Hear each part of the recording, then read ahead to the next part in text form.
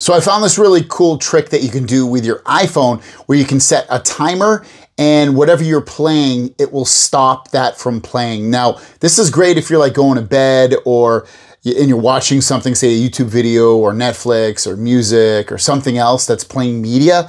This will stop that so you don't have to worry about being woken up in the middle of the night or whatever, or nap or whatever. It'll just automatically turn off for you when you set the timer. All right, so this is what you have to do. You have to go into your clock. So just swipe up or tap search there and type clock.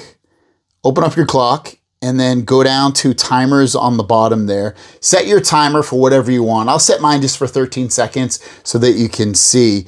Actually, I'll do 20. We'll do 20 seconds here. Now, before you hit start, it says when timer ends. If you tap that and you scroll to the very bottom, you're gonna see stop playing. Tap on stop playing, and then you can go to the next step. I'm gonna hit start, and then what I'm gonna do is I'm just gonna start playing something here on my Spotify, and that's playing, and then you'll see in about 20 seconds or so, it's gonna stop what I am doing. And it actually already did. The 20 seconds went by. Well, no, it hasn't stopped. You'll see in a second, it's just gonna stop. We'll see here. There you go. It stopped what I was doing. So if I was listening to music, it would have stopped that. Now let's just try it just with a video, because I know I like to watch videos at night. And this is gonna be great for YouTube or Netflix or anything else that you're gonna watch. This will work with any app that's playing any kind of media. So let's just go into YouTube. On the other side, you have your camera zoom button and your power button. Let's go here, start this timer. We got it for 20 seconds. We'll start it and playing my video here.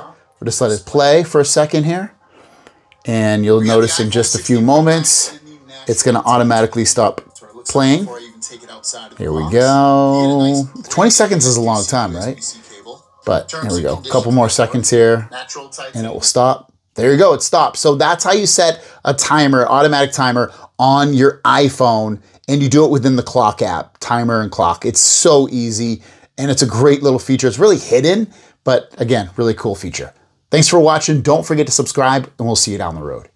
Peace.